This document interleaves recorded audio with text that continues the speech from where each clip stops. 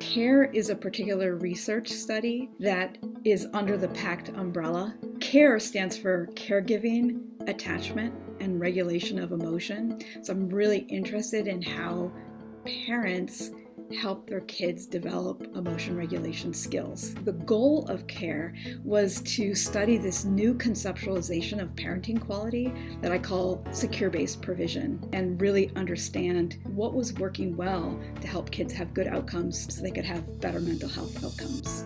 So lots and lots of different community organizations were involved. We've also partnered with Hamilton Health on another parenting support intervention. Hamilton Health Center is a community health center. We've been in operation since 1959. We seek out populations that might have barriers to accessing care. We have collaborated within our social service programs with PACT and the various research programs. The relationship with PACT is great because PACT is willing to engage the community, is out there making a difference and helping us reach a community that needs our services.